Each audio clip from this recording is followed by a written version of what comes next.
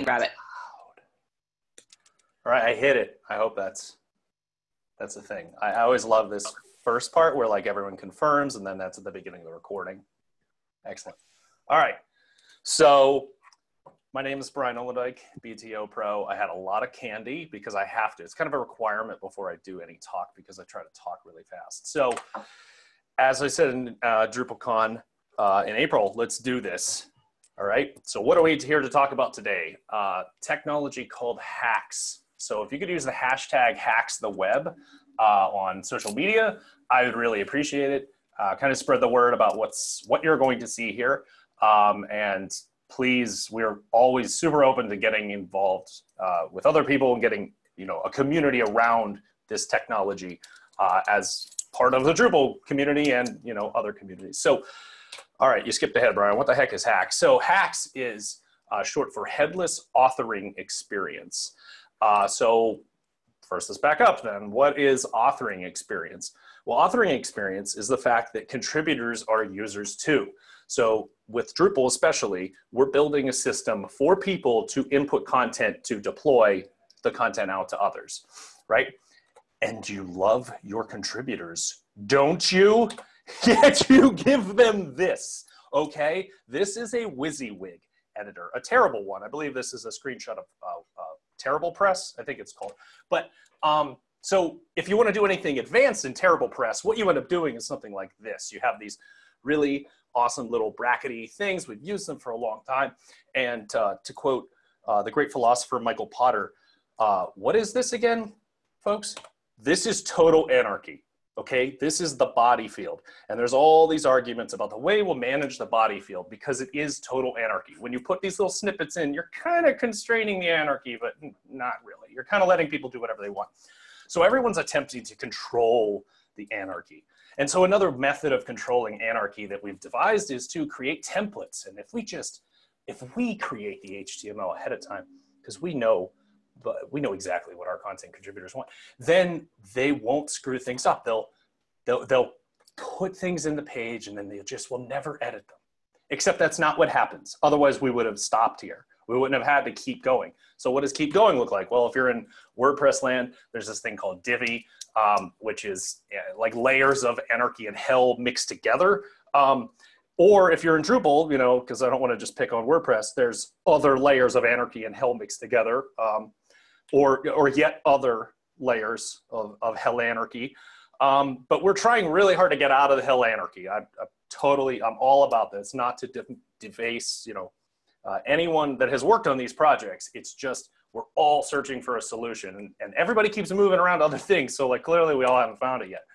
And in Drupal 8 land, we've got this, right? So we've got a layout editor that's being built. It's pretty good initiative as well. If you're in WordPress land, you've got this. It's Gutenberg. Maybe you've heard of it. It's a huge problem. Because in the Drupal land, we have pretty crappy authoring experience overall, don't we? And what's funny is even seeing the way the WordPress community has reacted to this effort, there's kind of this fork of like, whoa, wait a minute, we did things this other way, and then we taught our contributors X, and now they create things in Y. I don't know if this is the way we want to go. So really, we're all toying with improving authoring experience, right? These are just some examples, because the WYSIWYG is total anarchy, and we've got to get away from total anarchy. We've all agreed with that. So unpopular opinion alert. All of this is awful. What we end up doing with our content management solutions is we end up building all of these ways to build other ways to build other ways to build other ways. And it's not really helping things at scale. And so if you're a project manager at a Drupal shop or whatever, it's not that I'm knocking these solutions. It's that you have to realize, especially in government and education, you are like one little drop in our ocean of Drupal that we manage. And so when you give us a panel site or you give us a paragraph site, we've now got to learn and manage paragraph sites and keep track of the fact that they're not panel sites, but then do this other one over here in Twig, but then use Layout Builder over here. And so it's the at scale part that becomes really problematic. And so if you don't believe me, that's fine. Statistics shall not lie here, is this is still the state of of Drupal usage. D7 is starting to finally come down a little bit, which is honestly like, it's kind of a good thing, right? We're several years now into the D8 release cycle, and you're really not seeing the mass adoption numbers and people migrating over. And I contend it's because of this. We've tried to find all these different ways of constraining the anarchy, and then we've actually constrained ourselves into different forms of anarchy. And so to quote a colleague of mine, and I just kind of pose this to you, is to challenge your assumptions about what it is you've been building and why. Is why should Drupal care about your design? Why should it care at all? Because all these systems are attempting to allow content contributors to build out designed things, but why? Why should Drupal be involved in this process at all? It's kind of what we're going to attempt to unpack here. So I'm going to kind of provide an anti-pattern to all of these. Is I want the content management system to just be assumed, and I want it to learn the design. I want to just purely build design assets and design things from static prototypes, if you will. And I want a content management system to just realize what they are and just work. And so, if we could do that, then we could all play nicely together, right? As opposed to like these 3 different camps of the way in which you build out a Drupal site. And then like the 40, I couldn't put enough WordPress little figurines on here to count the number of endless ways of doing a WordPress site. So from our author's perspective and the people contributing to our sites, they really just want to learn one thing and not have to think again. And so that one thing is what we're attempting to build. It's a project called the Headless Authoring Experience. And so what is HAX? We're gonna fire into the fake HAX pitch. I know, all right, HAX is the ultimate Drupal 6 authoring experience. Okay, I know you haven't seen this since April. This is phenomenal. Okay, we're not gonna do that. So for starters, I can't install Drupal 6 anymore because of PHP 7, and so I can't really do that joke anymore. But so instead, skip ahead. You could go back and watch a DrupalCon talk where I went on this whole rant about this. But if you go and get the web components module from Drupal.org, and you go and get the HAX module from Drupal.org, you can cut to the chase and see that there's a Drupal 6 and a 7 and an 8 module. And so we'll kind of kill that joke and skip to the real HAX pitch, okay? So the real pitch as to why HAX instead of why all of a myriad of other options out there is that what we're building does not require a framework or is not pegged to one system. We're trying to just use the web as the platform to build against. And so you might ask yourself, wait, what is the platform? And so I would say again, the web is the platform. And so the web is the platform means that there is a 4-part specification that allows you as a developer to be in control of HTML to a level that is kind of unbelievable. So forever we've built things in div tags and paragraphs and spans and blink tags, obviously, and marquee, right? As someone will say it. But so this allows us to create our own new HTML tags that the browser goes, oh, I understand the definition of that. And so then I will put down all of these other tags in its place. And so following this 4-part specification, we can do that. And it works across browsers. So if you go to webcomponents.org, you can learn more about this in detail and why we've selected it. But why did we select it, right? So why web components? There's other component types of architecture out there. So we needed design and component uniformity in what we were building. And that can sound like a bad thing, but it's not really. Like if you think of every project you do, you are going for some level of conformity and consistency. So as an example, let's say that we wanted a blue link on the page that went to a location and had a name. And forever we've copy and pasted this. And so then someone else is reading it and goes, oh, I see what they did here. They div, awesome, okay. However, wouldn't it be easier if you just had something that did that automatically, right? So if we were able to make a my button that went to link.com and then it had the name tag, name text in it, and we were done. That would be a lot easier, right? You could plug that style in automatically. Someone wouldn't have to potentially screw up the syntax of doing that. So what that actually leads you to beyond conformity is sustainability. And you might be asking yourself, What? Well, this is sustainability, and I'll show you why through a silly example here. So if I had an awesome hyphen explosion tag, that is way more semantic than all that div, img, src gobbledygook, not just to you and me, but to our content contributors.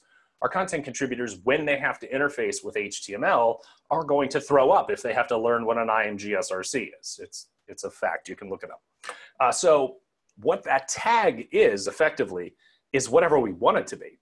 So we're teaching the browser at runtime what an awesome hyphen explosion is. And if we have that concept in our toolkit, we can scrape out the guts of awesome explosion and turn it into anything. But everywhere that we've referenced an awesome explosion is still going to show up the way that we've said. And so that's sustainability. If I were to give my content contributors an image tag and a template, a WYSIWYG template, and they put it down 50 times, and oh shoot, we don't use that class name anymore. Or, oh shoot, we didn't have alt text that was defined by default that made sense. Now you're going to have people go and comb back through all of that garbage, trying to find the one class name or the one alt tag, versus if it was an awesome explosion or if it was a my button, you could update that after the fact or put advanced logic into parts of the page that have been rolled out into production years later. So this also has huge implications for accessibility.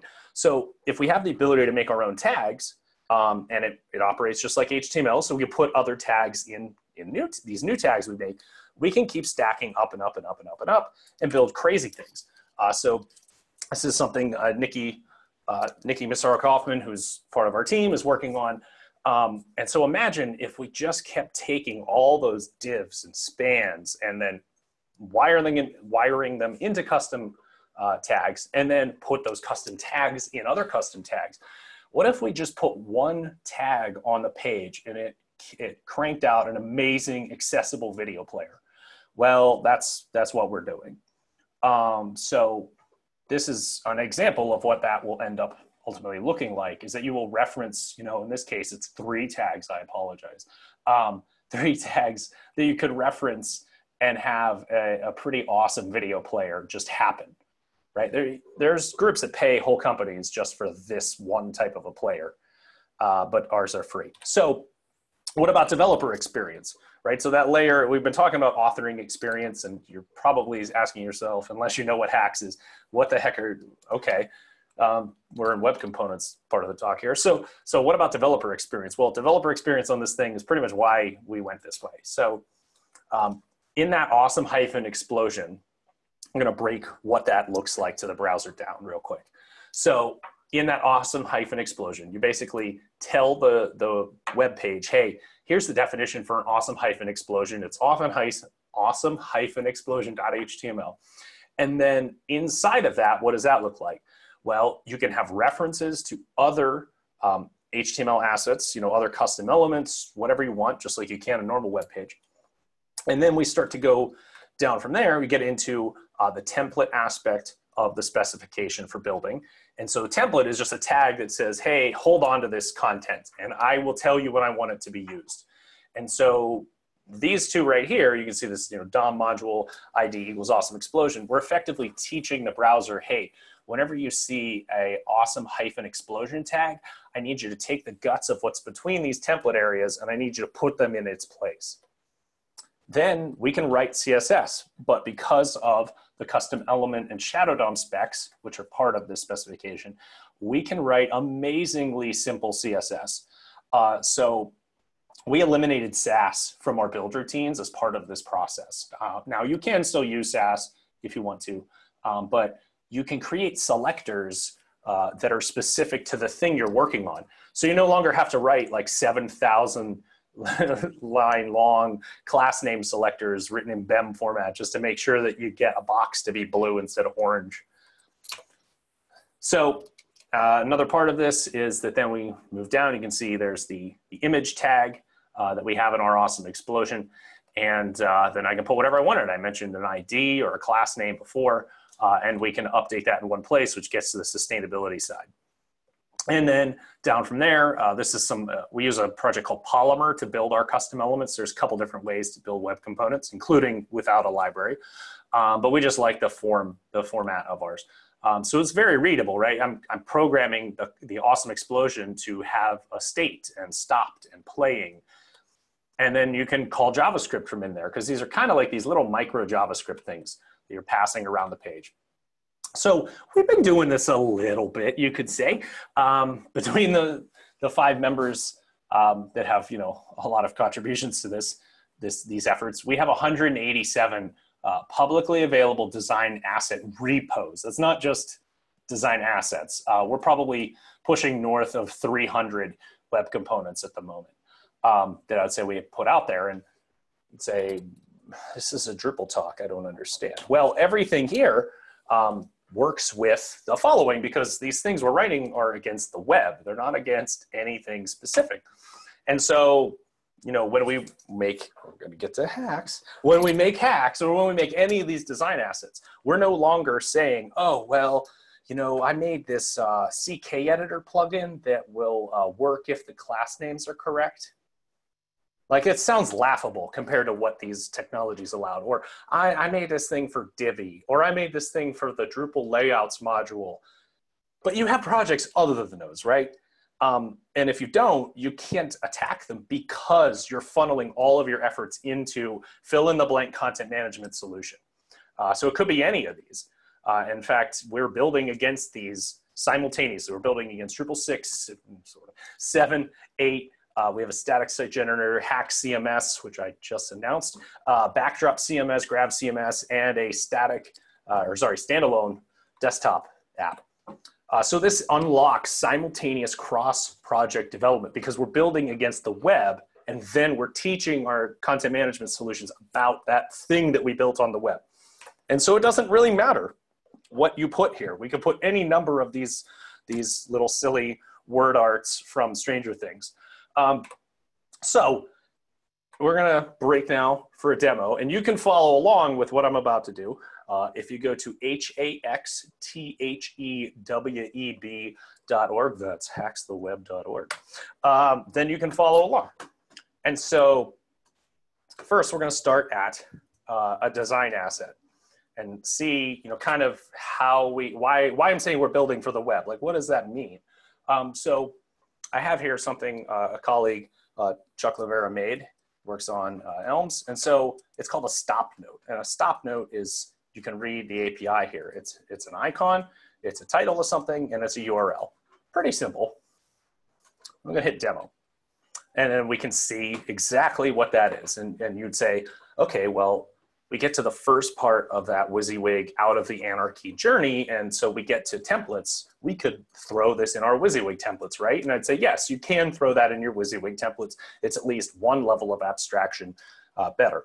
However, let's look at what the guts of that is. That, you know, how Chuck made this little note that when we tweak the API slightly, right, and put in different values, it shows up there. So we go into VS Code. We can see there's the references to other things that Chuck's using. There's the name of the thing, stop-note.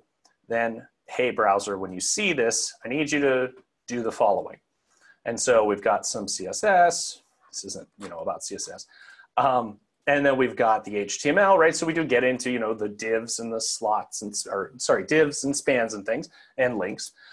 Then, and this, you know, gets a little bit Polymer specific, but those parts of the address, right? So when he puts in URL equals, in this case, google.com, he can have his template in this custom element go, oh, you know what, the URL, if they put one, put it right here. And in fact, if they have a URL, I need you to put it right here. And so that little tiny paradigm shift is enough to give to someone else to abstract away all the complexity of rendering this correctly, right? So now Chuck has tons of stop notes out there, and I go, awesome. At least now we copy and paste this, and we give this to our content contributors, and go, no, we can do better than that. So if you go to haxtheweb.org, you can hit the edit button, because otherwise it's just like a, you know, boring, silly site that I put together that has pictures of the people that work on it. So if you hit edit, HAX comes into play. And so what HAX has done is it has figured out everything you've put on the page, and then using those custom elements, because a lot of these are just custom elements, using data off of those custom elements, it's built an authoring experience for them. And so let's make something, right? I'm going to cheat for a second. There's a button under preferences. You can turn on developer mode, and you can go and you can delete everything here, and then you can say import text area. So you can cheat and get it back to nothing. All right, so let's make a stop note. So my users, no matter what system they're using, I'm going to keep pointing that out, are going to go and click make, and they're going to hit the word stop, and I'll see a stop note. And then, oh, there's Chuck's, there's that really cool, thing. He should have a job like into perpetuity. We're buddies. So let's, google.com. Okay, and it just wired it up. This is pretty amazing. I'm not gonna lie. Oh, an icon. All right, cool. So we set the icon, and I'll hit update, and then now it's in the page, and I'm gonna turn off that overlay. There we go, X-ray mode. Okay, so now I've got that stop note in the page. So you might say, what the heck was that? Okay, so if I click the stop note, see it has options, has some buttons. I can, kind of tweak the design of it in a minor way. And I can call up this form and say, okay, but like you build that authoring experience around stop notes. I don't use stop notes. And it'd say, yeah, you're right. Like I don't use them in all of my sites either. But the key thing with HAX, this is where we start to transition out of the web components talk into what the heck is HAX, right? So if we have this standard, this web component standard, and so now we've got the sustainability and we've got the accessibility associated with that. Now, these stop notes, they're little baby APIs basically, and they can tell the rest of our document about them in an intelligent way.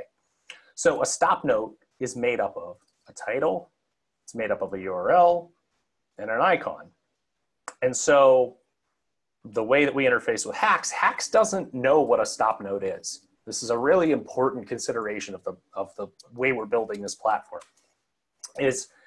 There's a lifecycle hook in custom elements called attach. There's one for created and there's one for ready. And so during the attached lifecycle, which is the last one, that means that it's actually been put on the page and it's printed. So think of this as like your,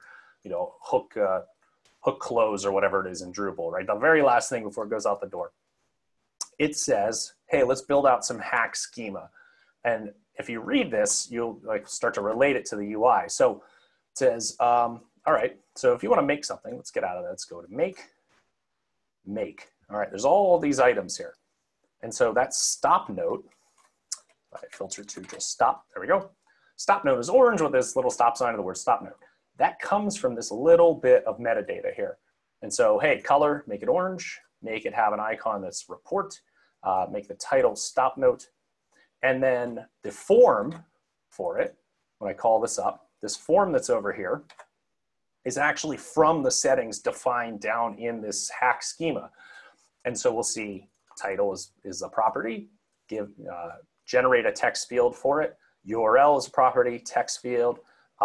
There's things called slots we're not going to get into, but it's basically the contents of an element, or it's called the slot. So use a code editor in order to modify the message area, the slot. And then I need you to have an icon picker. And the icon picker will have these three options. And so this little bit of wiring is what generates this entire form. This is done using something called JSON schema, which is a brilliantly simple little specification that is an expression of the JSON that you've been sent, like how to modify it, what its types are. And that's enough information that we can wrap on top of and go, oh, I could build a form out of that. And so then when this gets attached to the page, stop note calls this consistent function and says, hey, HAX, I'm going to broadcast a message to you. And then HAX is there listening and goes, oh, stop note, cool. All right, so that whole process, imagine we've been doing that since December when I created this process. And I don't sleep because I have like insomnia, that's not even a joke. And I eat a lot of candy, drink a lot of coffee, and there's more than just me working on this thing. Then we can change the world. So what we've been able to do is just keep making stuff. And we're just making pure design assets. And those design assets can have all their logic internal to them. And then HAX is able to go, oh, I'll just plug in and run that little API, and now we're good. So if I want to embed something from Wikipedia, you know, maybe it's about the Drupal project, I can do wiring between a design asset. I can know what that design asset looks like in a vacuum, regardless of systems. It's a big deal. And then I can put it in place and throw it up the page. Again, maybe I want to go and get something. Maybe I don't want to just build it right there. Maybe I could find something. Well, because we're already in this decoupled type of a world where we're building out design assets, and those design assets are then just kind of expressing themselves to HAX, you know, as far as like, oh, here's my form, right? That's effectively given us an API into how to interface with these different design assets. Well, using JSON, I can interface with all kind of APIs. So this is right now, this is gonna search YouTube, and it's gonna pull results back in a consistent way. And so we'll search for Helms Learning Network, or maybe we should search for HAXtheweb, right? That's what this is about. Okay, so there's results from HAXtheweb, and I can select one. And right here, HAX has said, in the case of the board, right, I make that selection. HAX sends up a message to itself, more or less, and says, hey, do I have anything that can present a link claiming to be video in this case? And because we've already got all these design assets that have expressed meaning to the rest of HAX, two of those design assets stand up and say, oh yeah, I can handle that. And so now this is a video player that, again, has its form all built out that can do fun things like flip its colors accessibly when the background color changes, or be automatically mobile responsive, or, you know, have the source pre-populated from that API, so that now when I put this in the page, cool, I've got that element. And so obviously everyone on the Zoom room is able to correctly, accessibly, and citation-wise reference and put YouTube videos on the web in 14 seconds, right? That's right. I mean, because I can't. I timed myself once. The fastest I could do it was, I think, 1.5 minutes, and that was because I already knew, you know, I had 10 years experience. Your content contributors, a lot of them don't know what the heck the web is, other than this magic thing that gets constantly hacked by Russian trolls, apparently. And so, okay, so we got that, but it's an API. So we can do other fun things that we couldn't do at the demo earlier this year. I can now convert this. And this is an interesting little capability of HAX where it goes, hey, I've got these properties. I'm gonna kind of like shake the jar up and say, well, how do these spill out elsewhere? Well, I can turn that into a QR code. And so now that has remapped all of the items from the YouTube video into a QR code. Again, HAX doesn't know what a QR code is. HAX doesn't know what a video is. HAX doesn't know what a stop note is. These things have expressed themselves to HAX so that I could go to a QR code, I could convert that and be like, you know what, I want that back as a video player. There we go, and it's back as a video player. I could find things all kinds of different places. If I wanted to search NASA, right? NASA is, it's in the government, right? So I can type the word government, we find things from NASA. And then I've got increasingly larger subset of these items from when I rambled through this part of the talk in DrupalCon. More the items, right? And so we can put that in a page. Maybe I want to throw in some headings. Maybe I want to put in a paragraph of text. I can't type nearly as fast as I can talk, unfortunately, right? And maybe I screw that up. I go, you know what, I want to duplicate that paragraph. I want to move it back up a little bit, move that heading down. I want to change the heading into a quotation. And these get into, you know, some more normal HTML tags, right? We can do things like different size headings and all that fun stuff that no one wants to know. And so, you know, basic page operations, right? We still have those things laying around. Some other things into HAX, I can insert an HR. I could insert a placeholder. The placeholder might be useful if I'm laying out content where I go, oh, you know, I've got a video. Yeah, hey, we have a press release. And we're going to do a video on this page. Right, but I don't have the video yet, that we can throw that placeholder down. But when I get the video, or I know what the link is, we'll say, I can double click this and go, hey, what do you want to convert this into? Because again, HAX knows I have ways of presenting things that claim to be video, and I've got a thing here claiming it wants to be a video. So I can replace that with, well, it's not going to be that link. I'm trying to find a YouTube video here. There we go. YouTube video.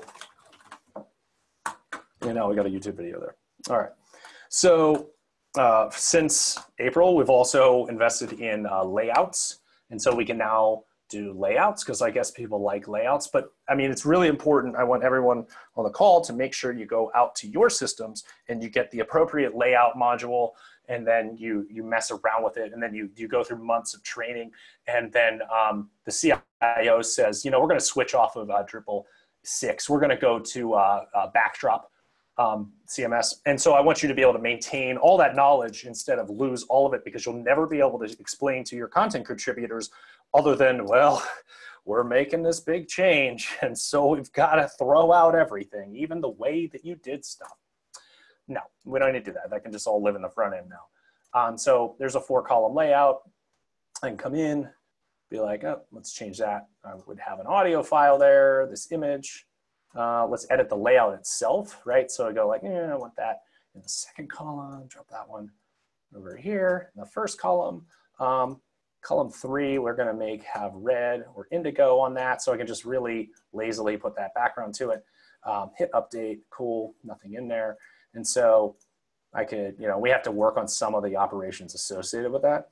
But I could take this placeholder for an image, maybe escalate it into a paragraph of text, double click it and turn it into a paragraph of text. Oops, I think I have to click a few times. There we go. Oh, clicking. All right, maybe I could move it between columns this way instead, right? And I see those colors show up. So we put a lot of work into the accessibility of this, into usability, which we're always investing more in, as well as just generally kicking design assets out like it's our job, because it is. So if I want a series of tabs, if I want a multiple choice question, right, you're able to ask all your users different questions just in context, right? So like, yes, so maybe the question is HAX useful? And we want to randomize those answers. No. And then, another potential answer is, I'm not sure yet, but it's wrong. The answer is yes. So I could verify this in a vacuum here. Great job. Neato. And then we'll do update. Cool. It's in the page. Let's reset that. And so now I've got HAX in the page. Oh no, better luck next time. Yes, it's awesome. Neato. Okay. So you might say, but this is for a government site. I don't need that little neato multiple choice question. And I'd say, you're right, probably. But all of these are it's a methodology by which we're building our design assets. And that design asset happens to have pretty advanced multiple choice type of functionality. Perhaps you have, a table of data that you need to put in. Right, so everyone likes to make accessible tables, except mine are 100% accessible. And most of the other ones out there probably aren't. So there's a 100% guaranteed accessible table. We can make assets for whatever we want. And that's basically part of why we keep putting this out there is we're just building against the web. So we go, well, let's build a thing that can load CSV files and turn them into data tables. Awesome. HAX is already there. Like HAX becomes the endpoint that takes like 5 minutes for us to wire stuff up to. And so I might go, okay, static demo. I don't care about static demo. Why is this on Drupal for Gov? I feel gypped. And you go, okay, well, I'm going to go over here. So maybe this looks a little bit more like Drupal. It might not because it's actually usable. Zing. Sorry. So this is Elm's Learning Networks platform we work on. But it's Drupal 7 based. I can cheat, and there's still Drupal niceties back there. And so then it comes to training, and I've trained you on this static page, but like you don't care, except now you do, because I can easily integrate HAX into this or into just about anything. Because since it's following the web component methodology, it's a single tag to get it on the page. And so as long as I know the API for how to use that tag, I can integrate it into systems very rapidly. So that if I want top, templates, right? Those WYSIWYG templates from before, except mine are like live interactive things that you can edit. And like, hey, there's that video that I just put in place and it's already there.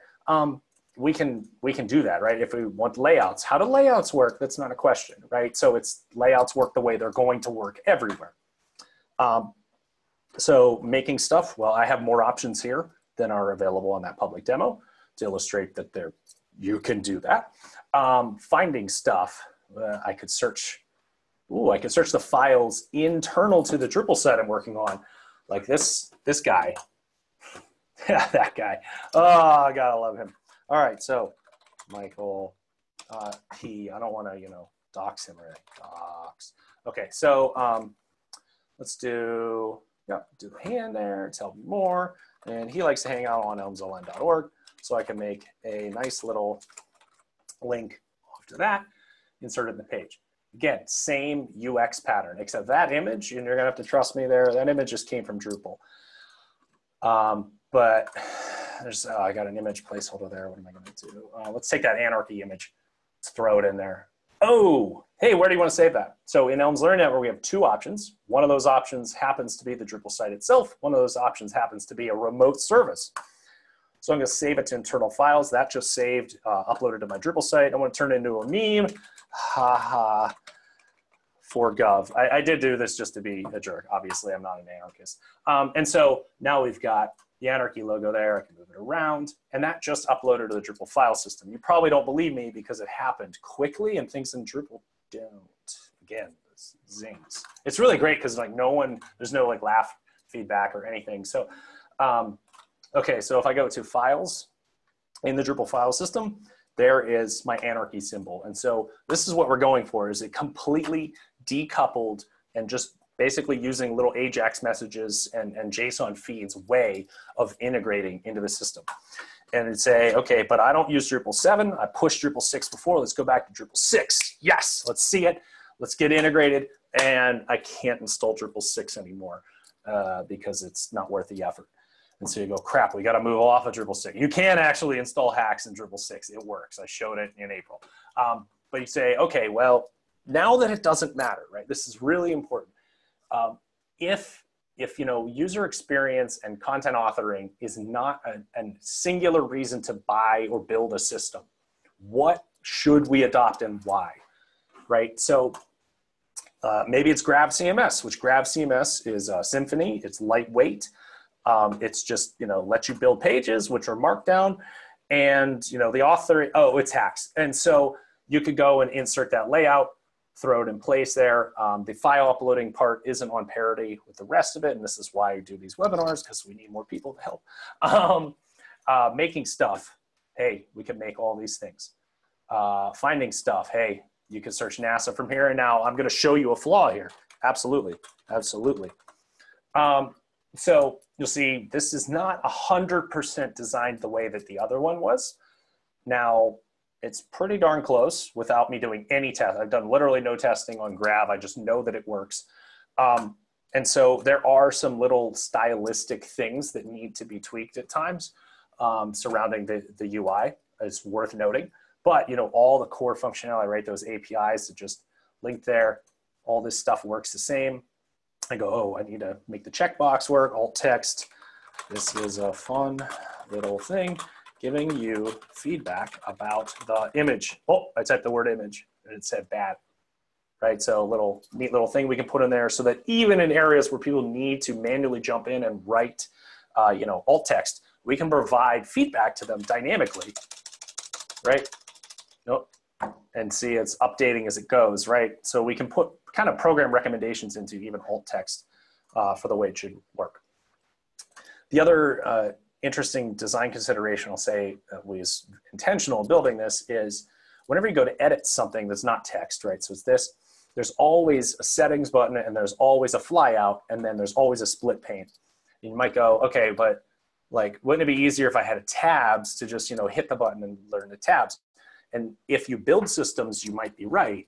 But people that are, unfamiliar to systems need an extremely consistent way of interfacing with those. So even between elements, we've effectively built a uniform way of working on no matter what the thing is, right? So it takes a little bit of time for users to get down this paradigm of like, I'm adding something, I'm finding something, or I'm making something. But once you get down that that's the way to interface with this, you know how to use it every time. So if it says it's multiple choice, it's going to be this way. There's going to be buttons like this. If it's a license, it's going to be like this. I'm not going to go into deep detail on the Drupal site integrations of these, but we do have some Drupal specific tags that are able to render, tokens and things, render views in place, render blocks in place. There's some other videos you can watch for that. I don't want to get hung up on there. So maybe you didn't move to grab. Again, all options are on the table. Maybe you moved to backdrop. And maybe you wanted to do training on the experience. And this one is a little goofy, right? So like I'm showing the flaws on purpose. But if I tweak whatever that font size issue is, then I'll have the same, right? So let's search for Drupal. There we go. There's Drupal, embed my Drupal Wikipedia article. And so I definitely still need to clean that up a little bit.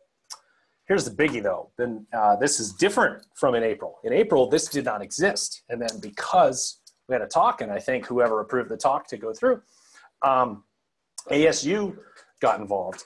Michael Samuelson from there, got to give him mad props on this. He got a HAX Drupal 8 module in place. I just updated it today to be on feature parity with Drupal 7, pretty much. And so I'm in Drupal 8. I get this new tab, HAX mode. Hey, there's my layout. There's my video. Do my responsive video and no longer need a responsive video module.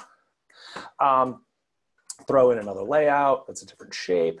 Go and find something, maybe search Wikipedia for US government.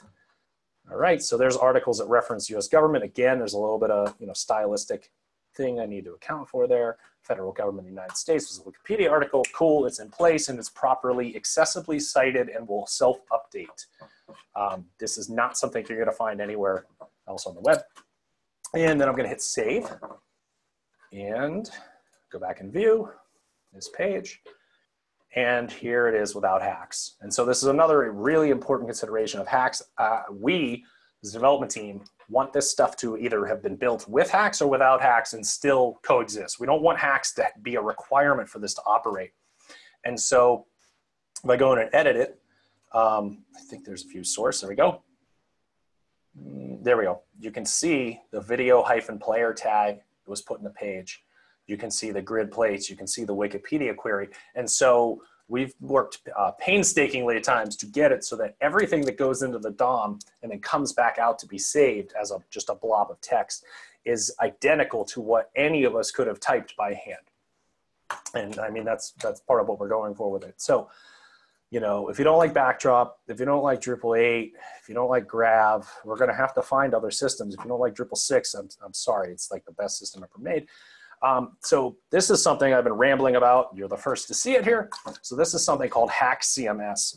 And I'm not expecting you to adopt HAX CMS. I'm just trying to drive home this point of how much you can work on simultaneously as a result of this technology of web components. Because things like form input are assumed, right? If I want a color picker, I already showed you a whole bunch. So now I have a single tag that I put a color picker down on the stuff here. An icon picker, again, that's already assumed, right? So it's not like copy and paste, and then I've kind of learned the lessons of the past. It's no, I'm literally repurposing everything I've ever used as a developer. So there's that magazine cover that I put Mike on before. There's the link that goes to the right place. Open it up. What did this just do in the case of HAX CMS? It gave me this hideous fuchsia thing because this is highly experimental. But I want to hit, there's HAX. Or maybe edit an outline, right? And so maybe we want to be able to just type, like, why do our users need to understand how to go places and do stuff, right? So part of what we're working on this for is almost like a rapid prototype, early development type of a tool, right? Because there's a lot of times pre-site going out the door that it would be great to be able to have a tool to build stuff out quickly. And just be able to get an impression of what that content might be, right? So that I might be able to go make something and throw in math or throw in that meme and make fun of something, or go to YouTube, just like the other place, right? And throw down an M&M video and put it as a QR code, right? So if I could start to use HAX as like a rapid prototyping tool, its contents that it's creating are in a format that I am guaranteed to work at the end, but I've also trained my users in this like kind of safe space, right? That is in a vacuum. It's a little standalone thing. Maybe it could work on a desktop, but I mean, our team is too small to be able to work on this HAX HAX the Web desktop app that I have here, and I'm going to click Apereo 18, and there's a similar outline manipulation tool, more things, and then I could save.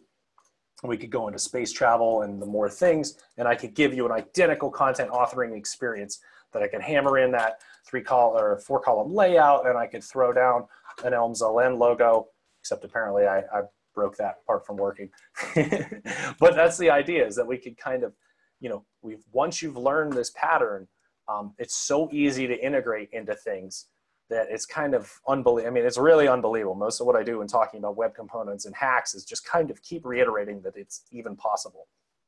And so we've effectively ended the hunt for is there a module for whatever I'm about to say as a result of this technology. So we've deleted 20. When I wrote this slide before, I'd say it's up to almost 30 modules at this point that we've deleted as a result of just not needing all those little like widgety modules all over the place. And we're going to keep deleting them. I mentioned SAS. We blew away 100,000 lines of SAS. I actually had one commit that had like 800,000 line changes because of this type of a thing, right? We're throwing out the way we used to assemble all these assets and doing it in a much more efficient manner. You can use SAS, but we just don't. And so we're much more dependent on now, like there's a web component for that. So when I'm building HAX CMS, I go and look for web components. And those web components could have been repurposed completely from Elms or from just any generic Drupal site. So if I could leave you with one thing, it's that let's work together no matter what system we end up choosing. We're all wasting a lot of effort in this like toddler parallel play where like I'm building a Drupal 7 and you're building a Drupal 8 and you're building Graph CMS, but we're all web developers and we're all doing more or less the same thing. But think of what we could build when we did the same thing. And so everything should be your backend, whether it's Drupal or otherwise. And so that's really the end of the real HAX sales pitch. And so if you want to learn more about the project or what we're up to, I'm more or less live streaming consciousness at BTO Pro on Twitter. elmsln.org is where you can learn about Elms. haxtheweb.org is the address of what you just saw. And so from there, you know, open up to questions if anyone has any.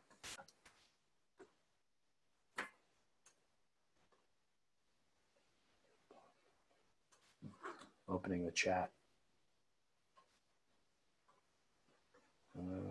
Looking through the chat.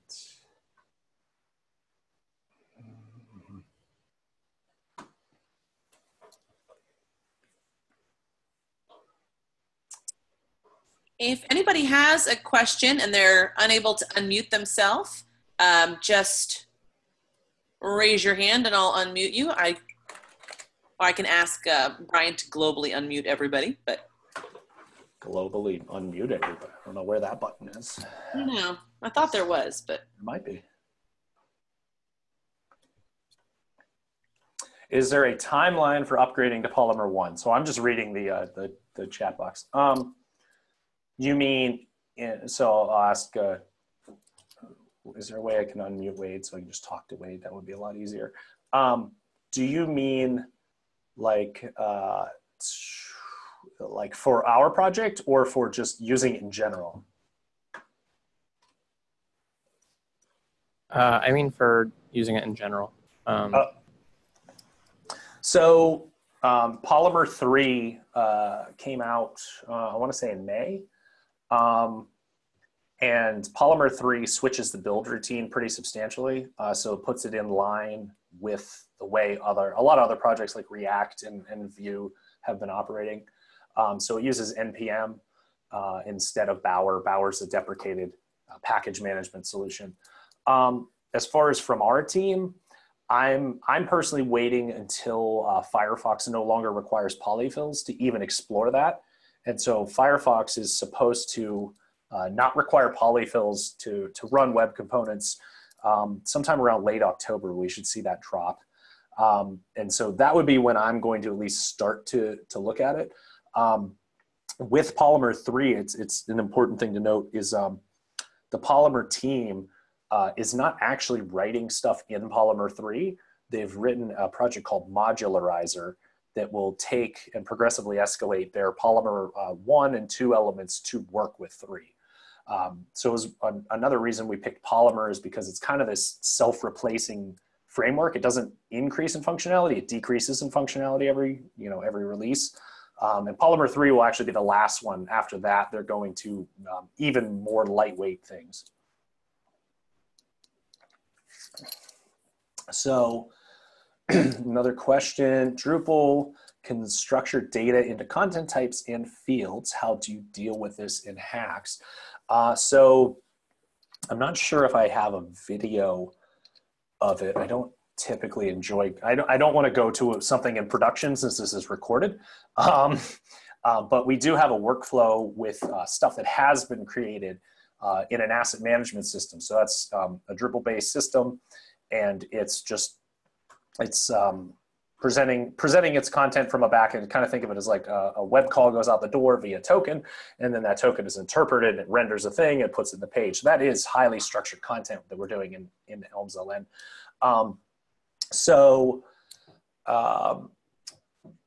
In that case, we've got a CMS token tag that token is in the content. You click, and then we've got a way of brokering it. So you hit like edit this thing, and it pops open a new window just to the edit form. That is obviously less ideal than what you're describing. So that starts to become an important question, is like, where do you need to structure advanced content? Because you absolutely still need to do that. So HAX gives you another option when, instead of boiling down to that dreaded content area, right? Because even if you have highly structured content, a lot of times it's going to have a content area. So at the moment, we kind of have these two forms. We've got the legacy form that kind of has our structured material, because Elms has structured material in it, and then we've got the HAX capable authoring thing. I'm going to imagine that you're going to you would eliminate certain connections that you're currently making in the name of like, well, we've got to render that file here, or I need to keep tabs of these things with that. But that is certainly something we're thinking of going into the future. JSON schema is also another potential solution for us in this regard, because JSON schema allows you to, if you have that structure of the material, you can kind of you can kick out a form from it, right? So we could use our web components to render that form and maybe have more advanced material, but definitely kind of open-ended, my answer there.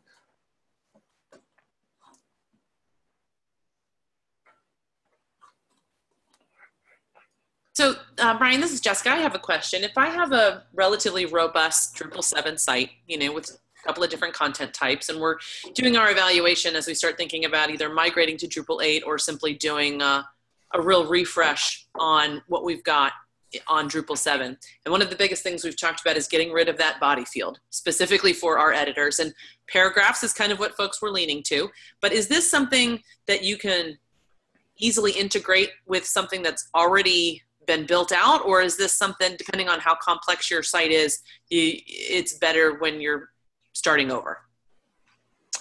So if you have a body field mess right now, then this is something you could definitely drop in and see if it's for you. I wouldn't, go dropping it in on production. Just all willy-nilly, but because it does handle content differently. But we've designed it to be able to edit, more or less just edit HTML, because we already had a lot of content that was already just in the body field. So at least as far as I've been told that this is one of the most worldview challenging types of things, and that's actually kind of more the starting point in my mind, is to go what do we lose when we highly structure our content? Because I started down the field collections route. I raved about it, love field collections. And then someone asked me to get their material back out in a format that wasn't Drupal. And I went, oh. So I'd say it's definitely possible as a replacement option to the panels thing. It's also a matter of if you buy into web components, this then becomes more appealing. So I'd say you definitely should be looking at web components for any redesign, even if it's just a single asset on the page, and you need something to play with and you're gonna have to design it anyway. It's worth giving it a try as a web component, because it just really, once you buy into the approach, you can start to build things, as if it's Legos, which is why all the little silly Lego people.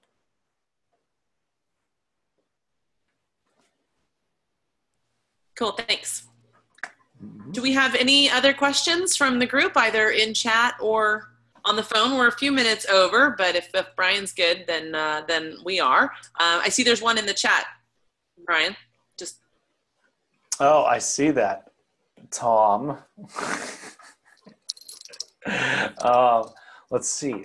Hi, I'm a new Drupal dev, and I have a Drupal 8. I don't even know what to say. Okay, so how hard will it be to just drop HAX in and play around with it in Drupal 8? So I have never installed it before, and I got it working today in about 5 minutes. And by never installed it before, I mean I've never gotten Drupal 8 installed before.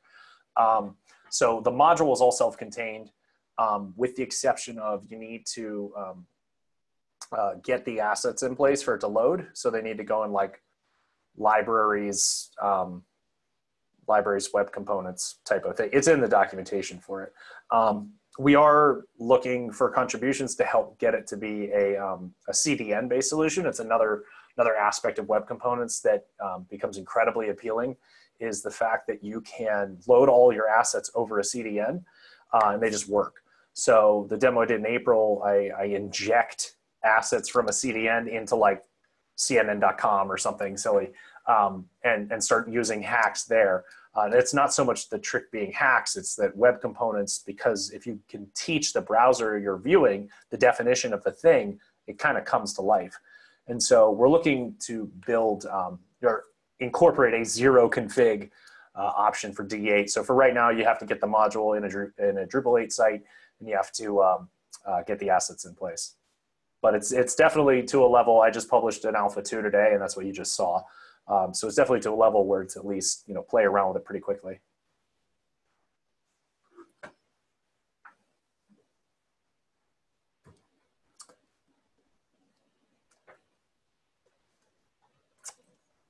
This is a quantum shift. Well, thank you, I think. If you mean Gutenberg, then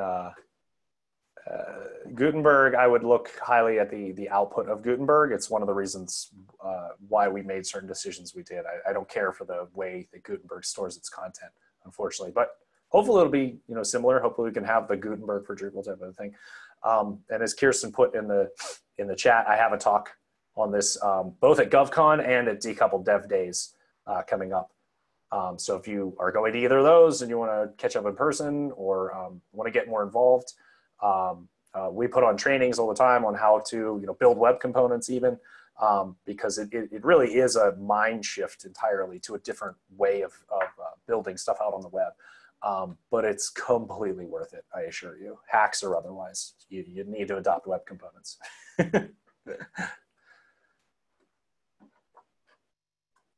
I'm going to assume you mean do a BOF. Yeah, we could do a BOF.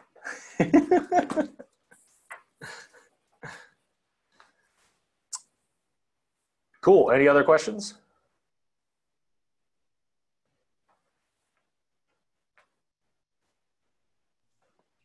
Okay, well, if there are no more questions, Brian, thank you so much. We really appreciate it. For all of you on the call, we'll be sending out a follow-on email with just a little short survey. Let us know what you thought about the topic, what other things you'd like to hear from. And yes, I highly encourage you guys. I don't know about you guys, this looks awesome to me. I'm a little overwhelmed, but excited at the same time. So hopefully, if you want to learn more, you'll be able to catch up with Brian at Drupal GovCon. We'll see you there. And if you need to reach us for anything at any time, you can hit us up on Twitter at GovDrupal or our Gmail, drupalforgov@gmail.com. Thanks, everybody. Brian, please hit stop recording so that I don't get a bunch of dead time. Nailed it. So